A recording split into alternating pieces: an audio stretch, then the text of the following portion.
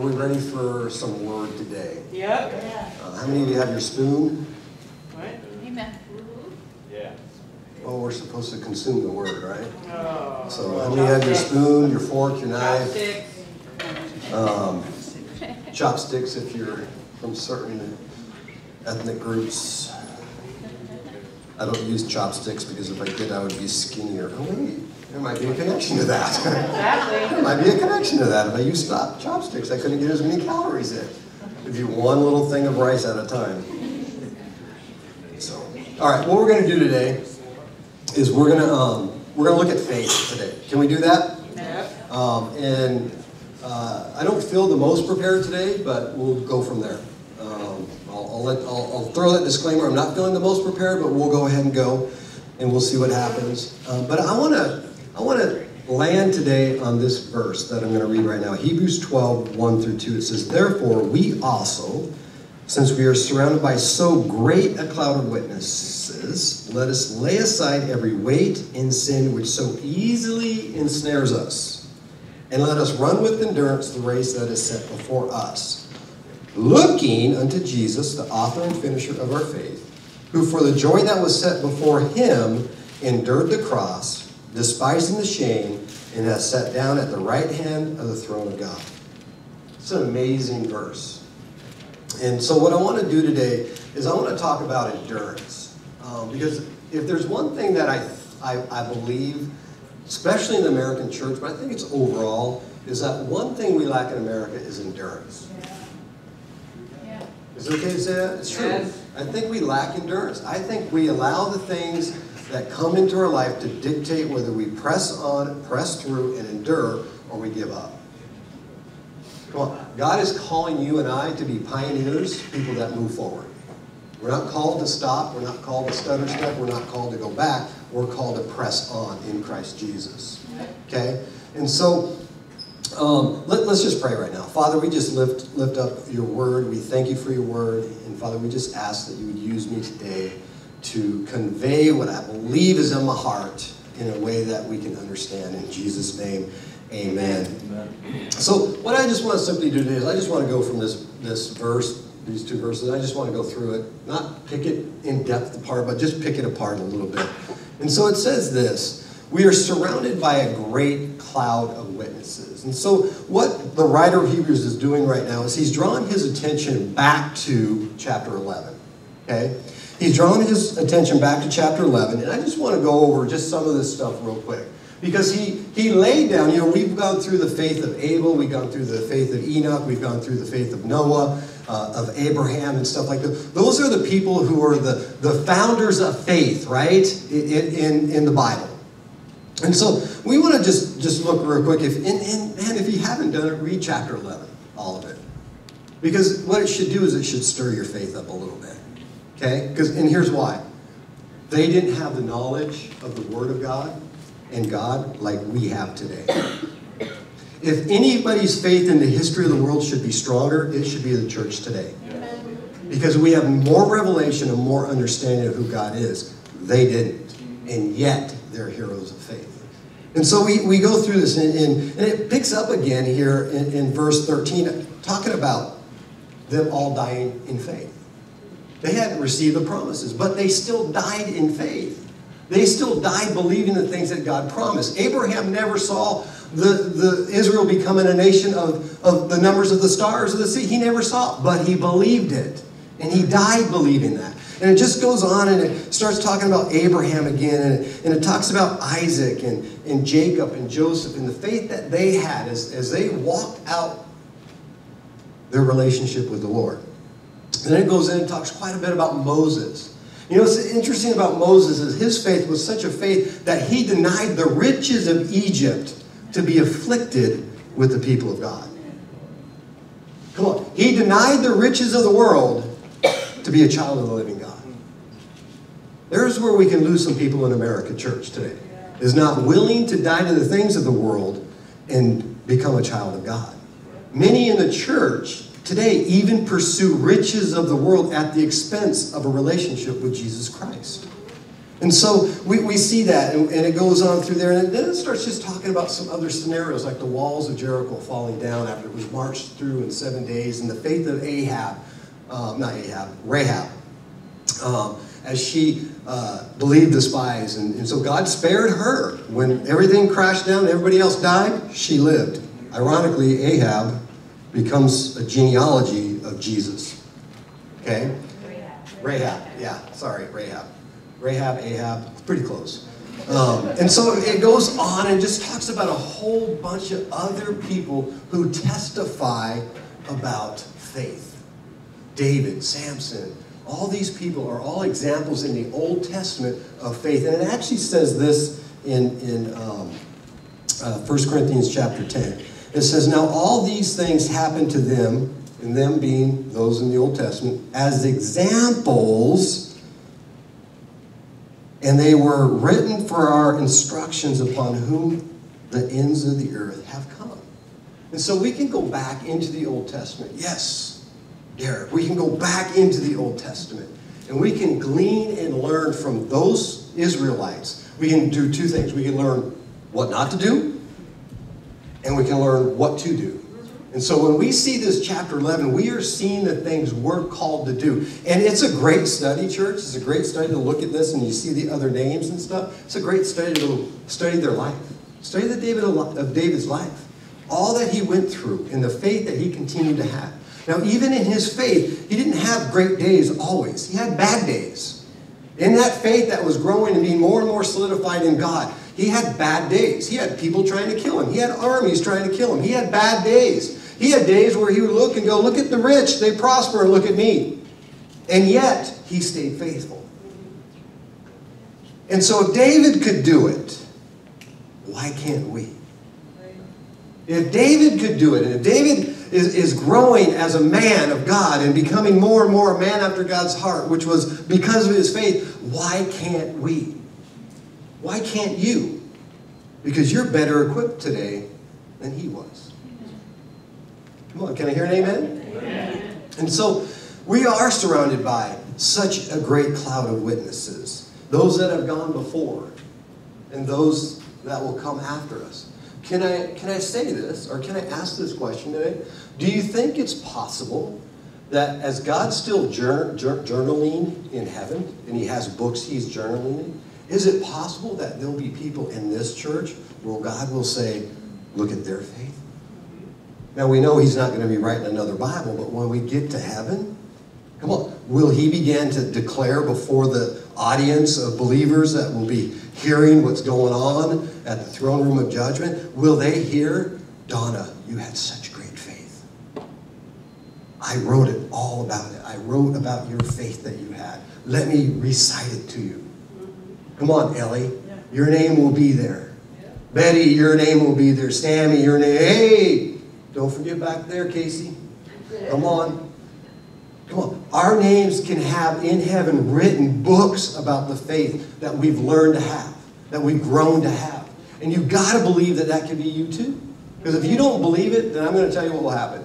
You'll come to a place where you settle in your faith. And I will call it a lack of faith. Because faith is continuing to grow upon, is growing upon, growing upon, growing upon, growing upon. Because that's what God's doing. One area of your life may be easy to have faith. Another area is just difficult. And God's going to zero in on that. And he's going to bring that faith up to a new level. Because he's a good God. Can I hear an amen? Amen. So it says this, let us lay aside every weight and sin which so easily ensnares us. Isn't that awesome?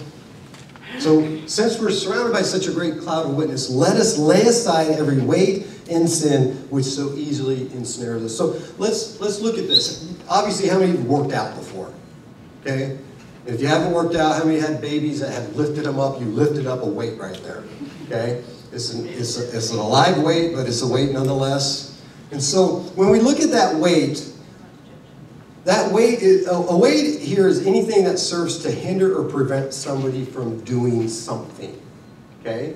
It's a hindrance. It's something that impedes us moving forward in faith. And so the writer of Hebrews is saying, hey, we got this great cloud of witnesses, okay? Let's throw off every weight. Come on, everything that hinders us from moving forward in faith, right? But watch this. The next thing is let's throw off every weight and sin.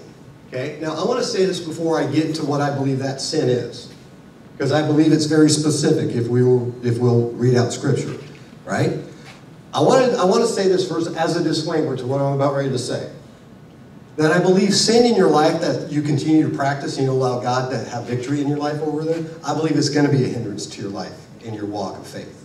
Okay? But I believe when the writer put weights and sin in here, I believe that specific sin, because it didn't say sins, it said sin. I believe it was the sin of unbelief. Okay? So we're to throw off every weight or everything that hinders us in this sin of unbelief. And why do I say that? Because if you study out Hebrews, if you go through it, even if you look at what was written prior to this, he's magnifying the faith of these people. You go further back in Hebrews, you're going to understand that he also brings a charge against Israel itself as a whole. And they couldn't enter in when they came out of Egypt. It said they couldn't enter into the promised land because of the sin of unbelief.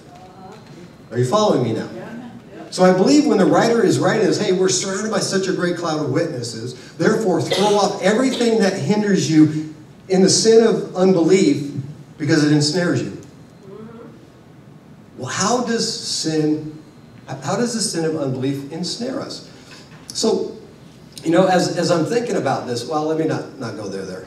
I just want to read some scripture here. Hebrews 9:13 says, so we see that because of their unbelief, they were not able to enter his rest.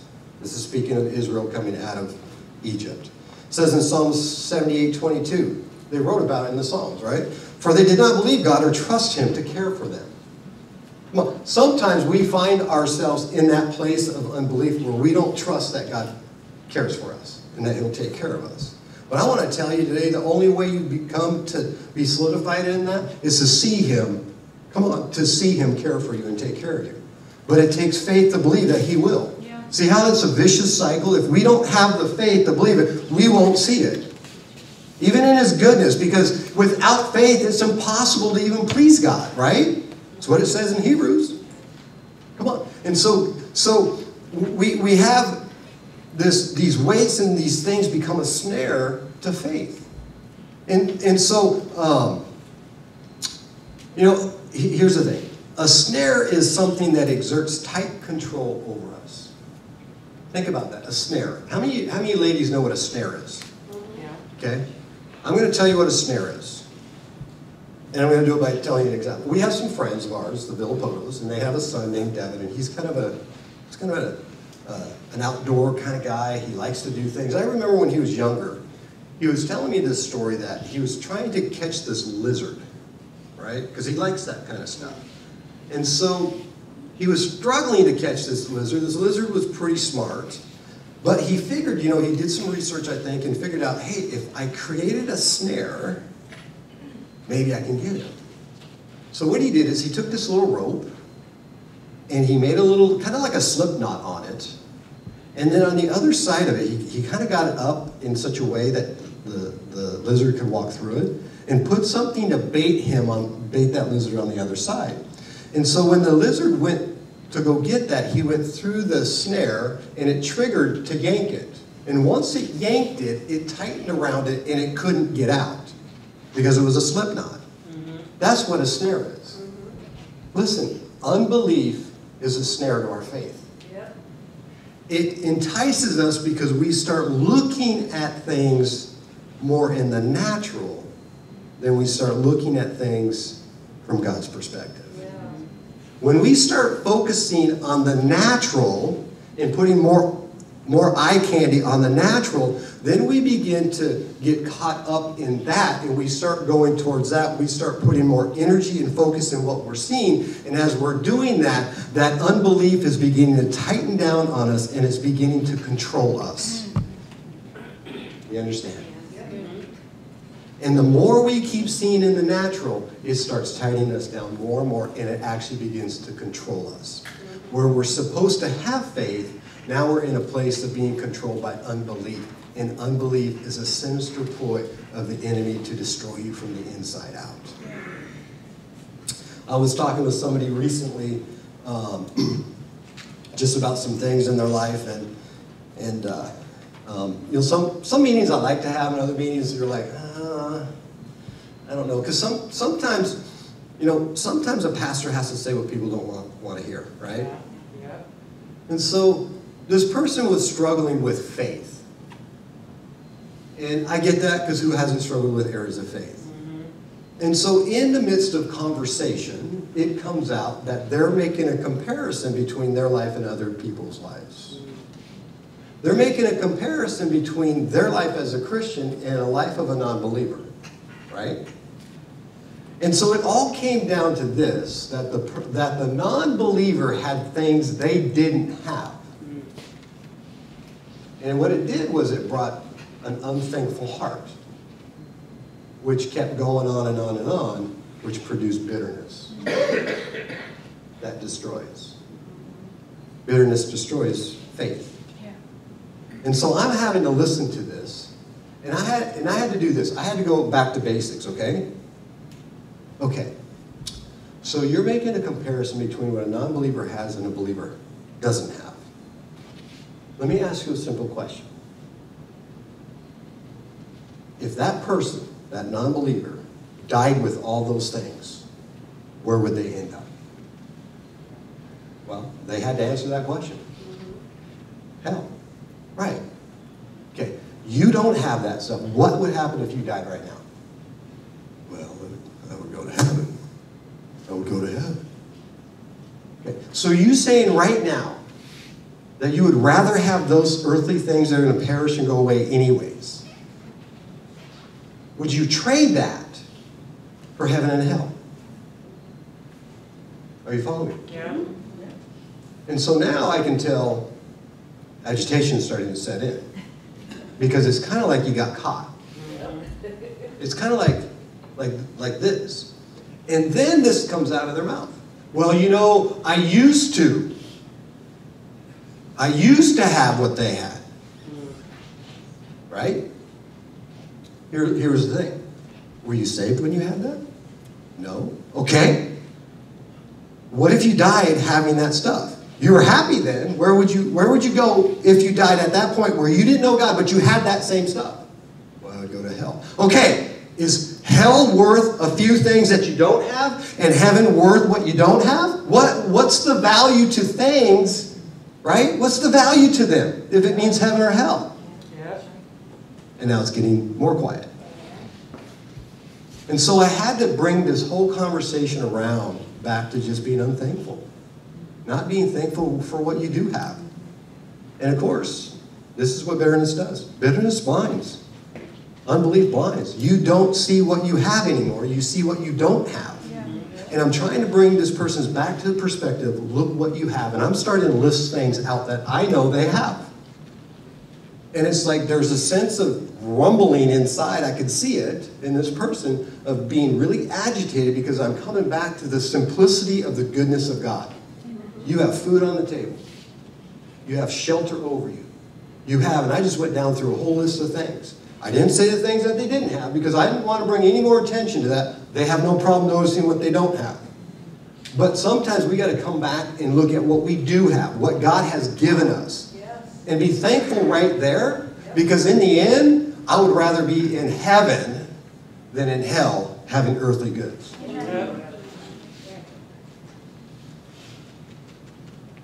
So we don't want our life to be, we don't want unbelief in our life to become this snare that we just get so wrapped up in unbelief that we become disillusioned, that, and as that happens, it's just tightening down, it's choking us spiritually to death.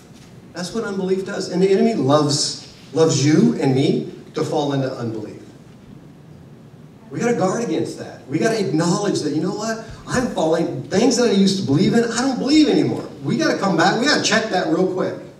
Okay? We got to check that real quick, and we got to come back to some of the basics again of faith. Amen? Amen. So here's a scripture. Psalms 27, it says, "Some trust in chariots and some in horses, but we will remember the name of the Lord." And the reason I wanted to say that is because here's the thing. In this verse, what is the focus of some people? Their trust is in the natural. Come on. Chariots and horses are natural things. That's where the focus was on the natural. That's where they put their trust in. But as believers, we're not called to put our trust in the natural. We're called to put our trust in the name of the Lord. That's where our trust goes into. And we allow God to do the promotion. We allow God to do, hey, I'm going to bless you with this. Maybe you have to wait for something for a while, but maybe He'll bless you for it. Maybe you need to learn a little more patience or endurance. Come on, we're talking about endurance, right? Maybe you need some endurance. So maybe God's trying to teach you some endurance. Amen. And so that's maybe why you don't have something right now. Amen? So we're surrounded by such a great cloud of witnesses, and we're to throw off, church. We're to throw off these wastes, these things that hinder us in the sin of unbelief. And we're to run with endurance the race that is set before us. Now, I want to say this. There's a race that is set before you today. And it's a race of faith. And here's the thing. You don't get an A if you finish before everybody else. You don't get an A if you think your faith is better than anybody else. The truth of the matter, this is an individual race that you run alone. Not alone, but alone. There's no comparison to anybody to your right, your left, in front, or behind. There's no comparison. This is your race. We are all in this race together, but it is our race. We're not competing against one another. We are just hopefully surrendering to the Lord and allowing the Lord to have His work in our lives. Right? So it's not a race where, yeah, I'm ahead of you, you're a loser. No, that's not this race. Because you'll stand before God as an individual, not the people you run against, not the people you run with. You'll stand as an individual to give an account for your faith, not their faith. They're not going to give an account for your faith. They're going to give an account for our faith, my faith, right? So we got to get this idea that this is a competition. It's not a competition. This is something God's doing in all of our lives. And God is calling all of us to get better in this race. But we have to run this race with endurance.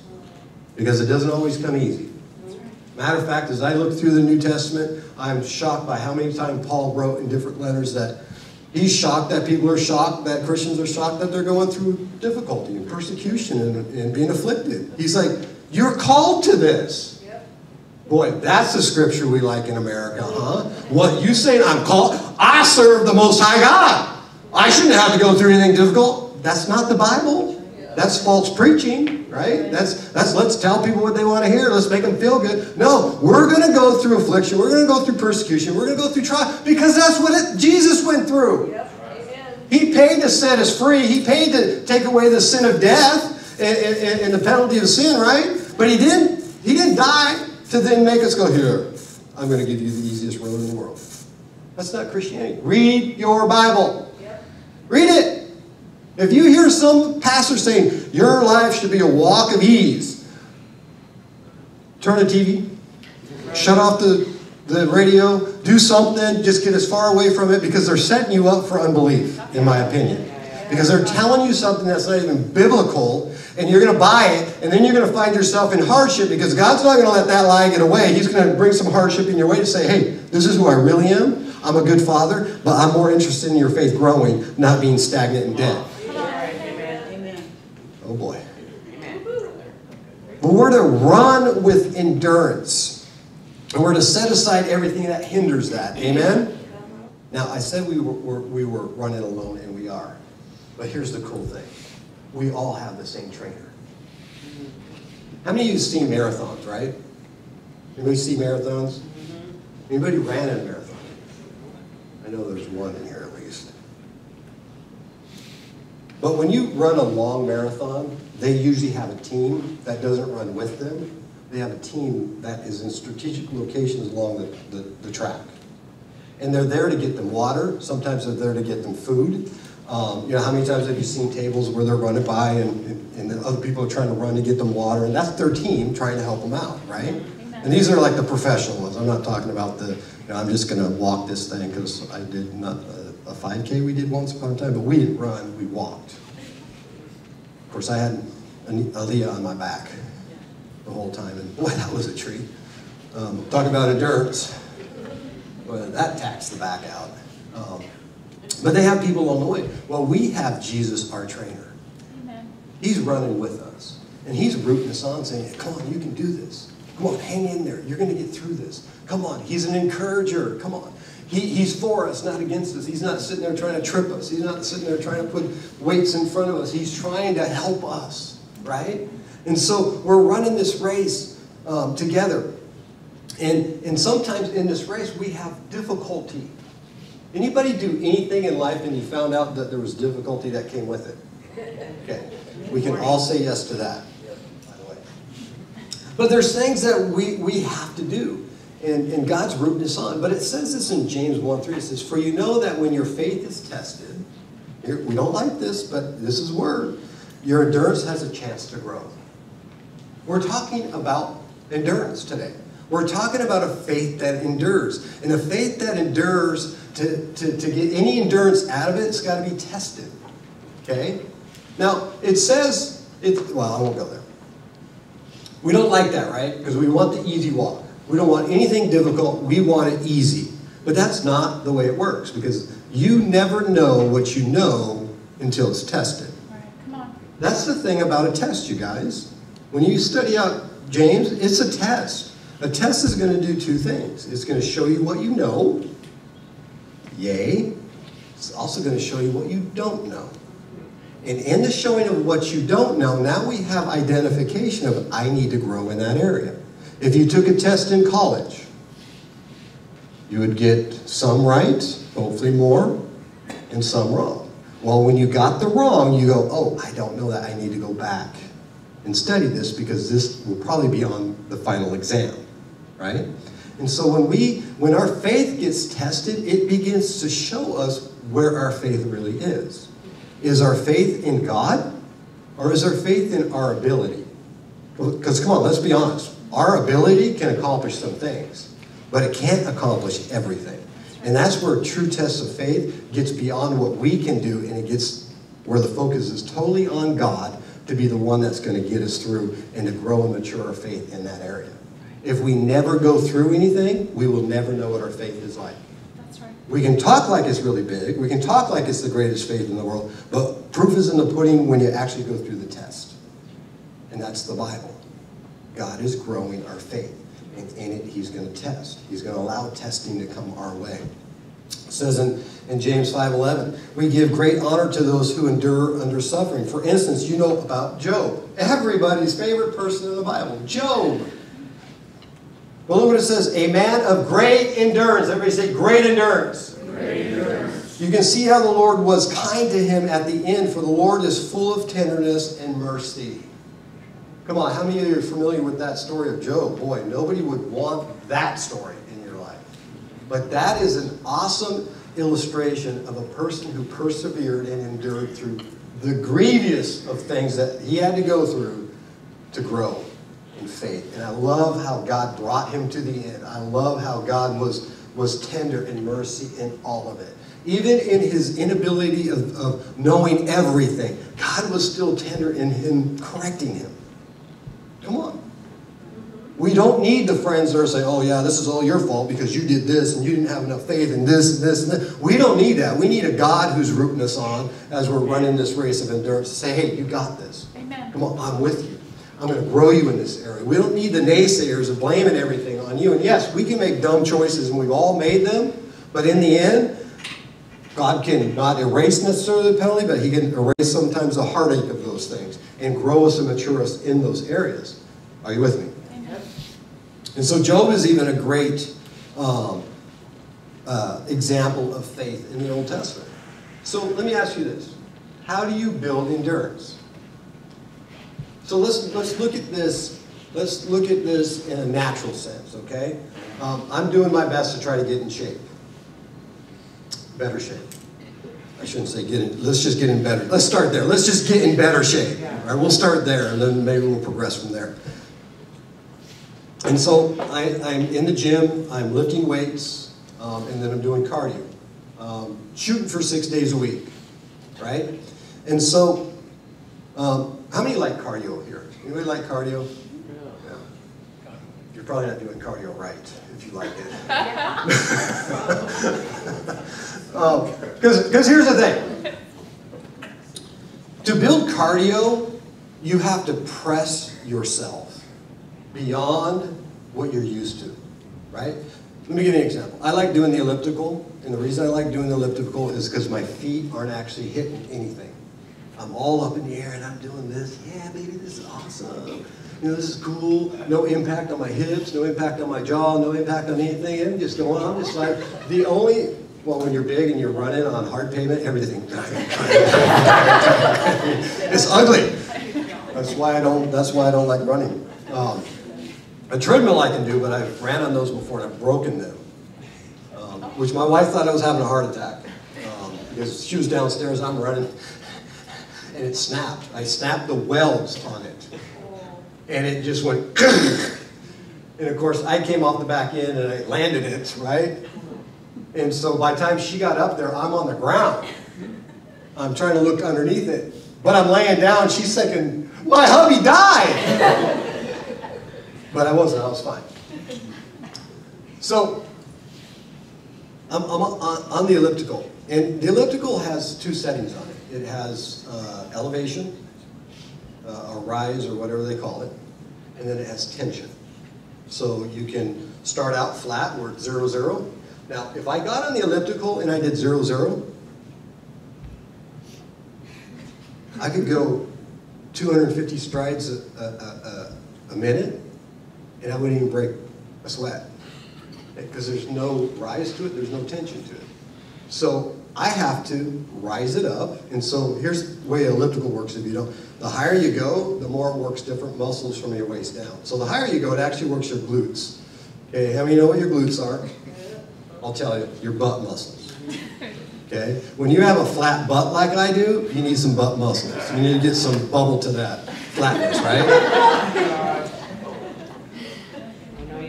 So, oh yes I did. And so, and so you raise it, you lower it, whatever.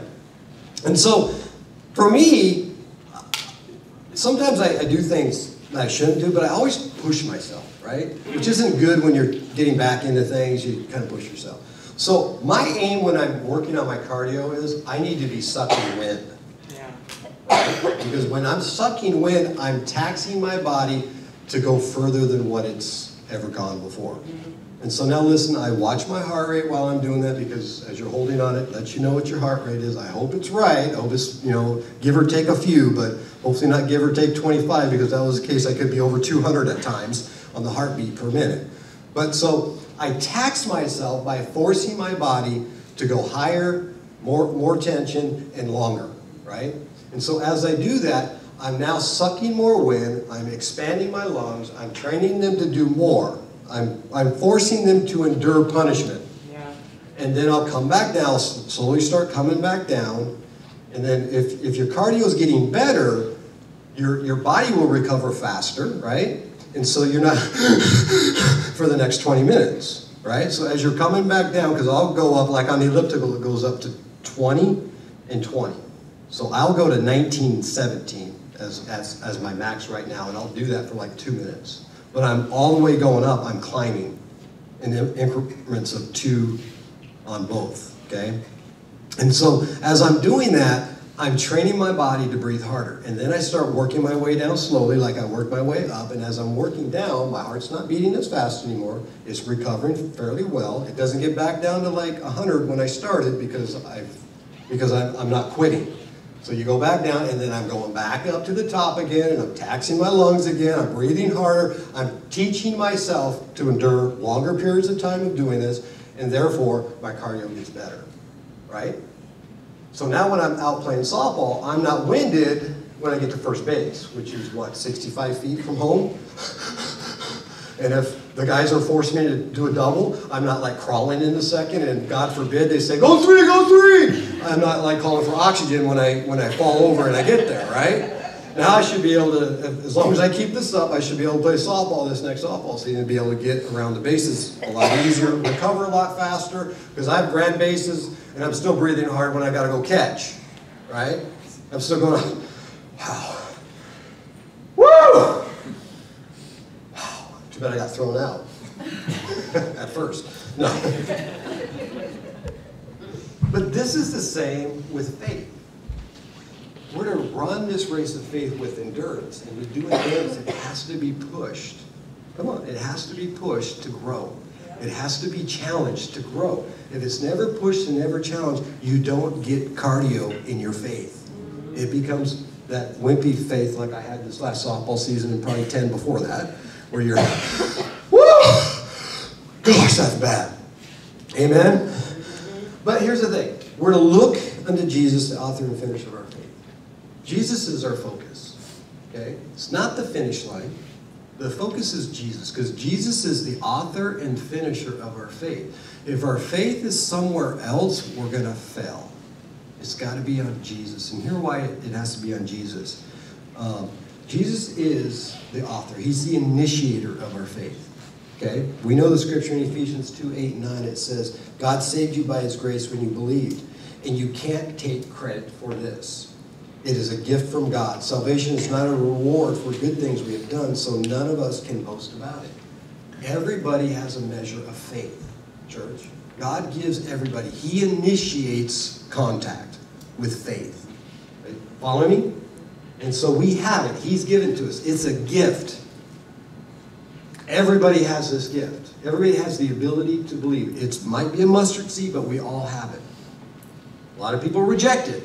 A lot of people walk by sight, right, and not by faith. But we all have it. And so Jesus is the initiator of our faith. He is also our example of faith, church. He walked it. He lived it. He grew in it. He was challenged in it. In the Garden of Gethsemane, when he's asking, Lord, if this cup could pass by me, if there was another way, I'll take that way. But he knew he was going to the cross. And if you understood like he did the cross, it was not a great place to go. It was a place of testing. This garden was a place of testing. Jesus went through all of this. Jesus is the one that we look to because he's a perfect example of walking faith out. He's a perfect example of seeing difficulty come and working through that difficulty. And so we keep our eyes focused on him, the author of our faith, the initiator of our faith, the finisher of our faith. He wants our faith to grow. He wants us to cross the finish line. He doesn't want us to give up. He doesn't want us to go, okay, I've had enough. My cardio's done. I can't handle this anymore. Remember, Scripture says God will never allow you to be tempted beyond what you can bear. Come on. He will never allow you to be tempted beyond your... So don't give up because it's hard. Keep fighting through, because if he gave it to you, he believes you can get through it because he's leading the way. But too many times we vacate. We go, I give up. I tap out. I do whatever. But God is calling us because he's with us and he's rooting us on. Press on. Endure. I'm trying to make something out of you. I'm trying to bring you to another level. I'm trying to get you to have some cardio in your life of faith that you're going to press on. And when the going gets tough, you're going to go, I'm going to press on more because God's with me. And I'm victorious in Christ Jesus. Amen. Okay. No, I'm actually kind of good. It says this in James 1 and 2. We already did 3, but I want you to hear James 2. My brethren, count it all joy when you fall into various trials, knowing that the testing of your faith produces patience, but that word is also translated endurance. Come on. Count it all joy. Nope, don't want to do that. No, that's what Scripture says. Count it all joy when you face various trials. Various means many different types of trials. Count it all joy. Why? Because God's with you. Why? Because he's victorious. And because he's victorious, we are more than conquerors. Come on. God's called us to endure. And it says this about Jesus in this verse. Who, for the joy that was set before him, him being Jesus, endured the cross, despising the shame, and has sat down at the right hand of the Father, right hand of the throne of God. Isn't that awesome? He is our example, church. And if we need some help, we know who to go to. So let me give you quickly, 8 things. And I'm not going to talk about them. I'm just going to give you 8 things. Some things that can help us with this process. Number 1, we need to get to know God better. Because your faith is always going to challenge who God is. And if you don't know who God is, your faith will always be on the rocks. Okay? Number 2, get to know him through his word. His word he's given us, it reveals who he is, it reveals his character, it reveals everything you need to know about him. It's in his word. Number 3, study the gospel and build our faith into what Jesus did. Because it says greater things we will do because he goes to the Father. And he did some pretty awesome things, church. Number 4, be thankful in everything. Even the difficult things. Be thankful in them because that is the will of God. Give thanks in all things. Understand trials are a way of maturing us in trusting God. Number 5, remember the past doings of God in your life. Those will always be milestones for you to come back to go. When you're in a difficult time, when you're cardioed out, to be able to remember back what God has done for you previously. Believe he's going to, number 6, believe he's going to do even greater things in us and through us. Where we are today is only part of the race. What God wants to do ahead is so much greater than what we've already experienced. Number 7, be a source of encouragement towards other people. As we're all in the same race together, be a source of encouragement, not a Debbie Downer. And what I mean by that is encourage them as they're growing in their faith. Don't tear them down. Don't be the, well, I don't think you're going to be able to get this one. No, encourage them, because it's exactly what Jesus is doing for you. Encourage. And God will use us to encourage others to grow in faith. We can't be scolding people because we think their faith isn't faith enough, right? That's God's job to do. You don't see the disciples running around saying, Peter, you didn't have enough faith. No, Jesus did that. When he said to his disciples, where's your faith? Right? It's not our job to say that. Our job is to encourage in faith and to be a part of the process of building faith. Number 8, keep our eyes focused on Jesus Christ. All right, let's stand. All right, let's pray. Father, we thank you for today. Lord, I just simply pray a simple prayer, Lord, and that would be that you would help us mature in our faith. No matter where we're at today, that, Father, it would go to a new level. That we can look back in the months ahead and go, hey, thank you, Jesus, for bringing me here. Thank you for maturing me in my faith. Lord, we need your grace to do this in Jesus' name. Amen.